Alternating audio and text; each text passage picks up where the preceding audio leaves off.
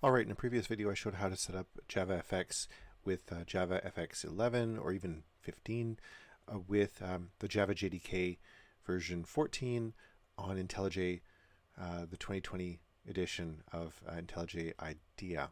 So now let's take a look at what happens if you want to make a chart, a graph in Java, and you don't know where to start, so you're going to grab a graph off the internet somewhere, some code for doing a Java Fx graph off the internet. So I've found one on here. It's from the Oracle website. This is the URL right here. So docs.oracle.com, Java Fx2 charts, line chart.htm. Okay, and it was written by Ms. Ala Redko. Okay, so here we go. So it's a line chart. That's looks like a nice kind of chart. And it says creating a line chart, and this is what I need to install. So what I got to do is I got to set up my IntelliJ project. So I'm going to go and do that. I'm going to do new project. I'll bring it over in a sec. There we go, right over here. So I choose Java Fx. I'm using Java 14, right, like that. I've chosen Java Fx. I go next. So I'm going to go Java Fx chart. I'm going to call it Feb 2021, like that. Finish. I'm going to do it in a new window, so I just chose this one. I'll just drag it over right here. Okay. So now what I have to do is I have to go and project structure. It's Java 14, SDK, that's that. Libraries, I have to choose from Java. I need to choose the right Java SDK, so Java Fx Sdk 11, that one right there, and lib, chosen. Okay, so that's selected. I go OK. Now, next up, I go over here to, whoops, project, source, oops, let's cancel that. Source, sample, main. Alright, so that's all good right there, and I should be able to compile it, and it should work. Now the other thing I need to do is I need to set up the virtual machine. And the virtual machine is done, let's see, just get that in a sec. There's a web page I gotta grab.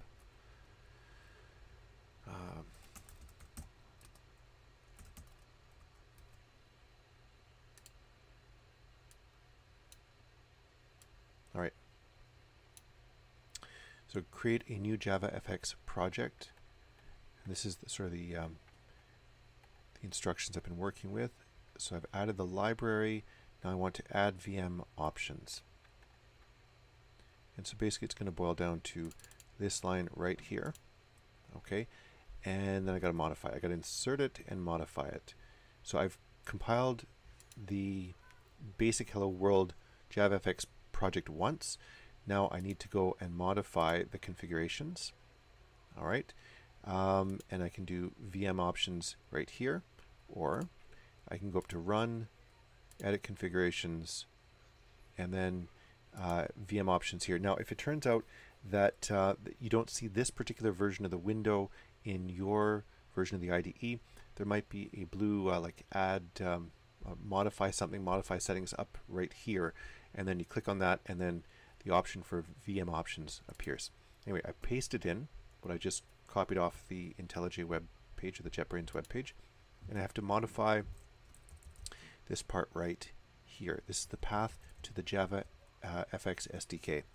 So on a Mac, let's see, it'd be like users, and then my username. On Windows it would be like C:, and then whatever folder you've placed the SDK into. So in this case it's documents, and then it's Java. Let me just check to see what it is. Yeah.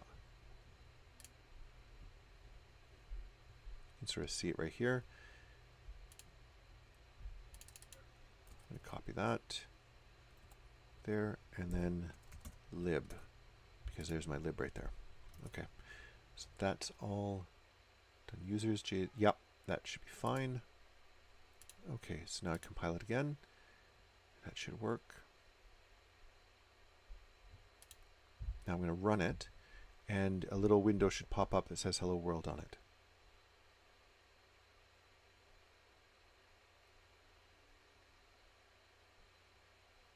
Almost there. And then once that's done, I've confirmed that it works. Now we're going to grab the chart sample and we're going to put it on. Okay, so Hello World worked. That's fantastic. So let's just get rid of that. Now we're going to have to change this right here, this main method, or sorry, main class right here. There's the main method right there. So we got to copy and paste in, not the button example, this one right here. Okay, so this is the simple line chart example right here. We're going to grab the imports. Let's put that in right there. All right. Now, immediately you'll see that some of the imports turn light gray, and that means they're unused at the moment, but we're going to keep them in. And then down here, I don't need to change the name of the class. It's already named and it already extends the application right there. So the next we have to do is this. We have to copy everything else that's inside of that class.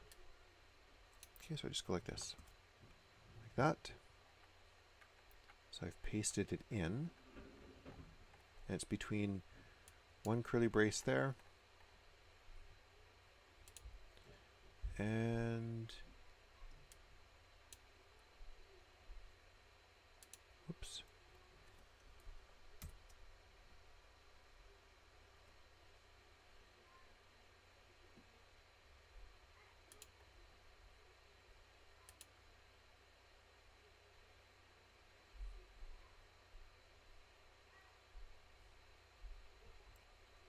Whoops, hold on. Let's grab that again. Right, so that right there is the start method. I need the start method. I think I did this wrong. Oh no, I think I got it, but let's just paste it in again. All right, so I got the start method, and let's just make sure that this curly brace there lines up with the start of the method brace above.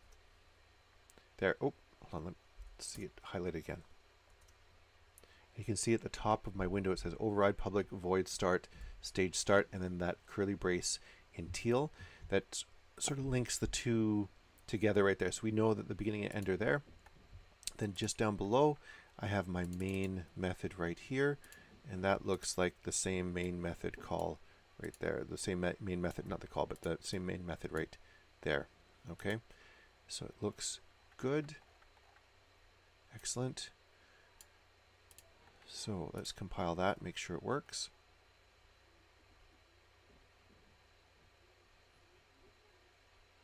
It's compiling. Looks like build completed successfully in 7 seconds. Right, now let's run it.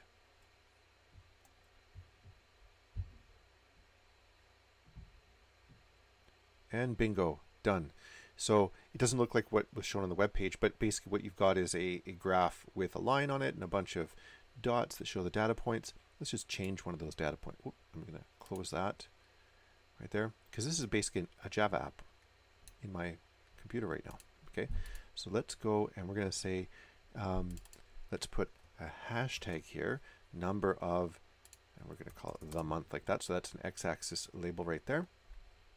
We got a title. We're going to say my super line chart sample, and let's change some of the data points right here. So we see the x values 1, 2, 3, 4, 5, etc. like that. Let's make that 0, 1, 2, 3, 4 like that.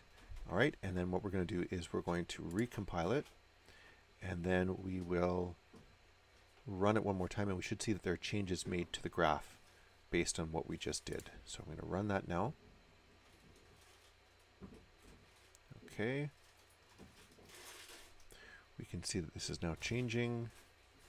It's compiling, it's running, and let's take a look at our graph. Yes, there we go. There you can see the data points have changed. The title on my graph has changed. It's now my superline chart sample. And then that hashtag of the month on the x-axis label is right there. I am currently missing a y-axis label, and that should get added in.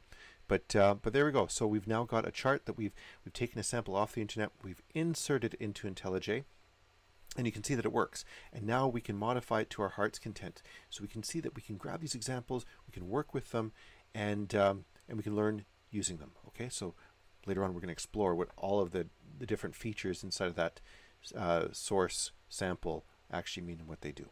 Take care, everyone.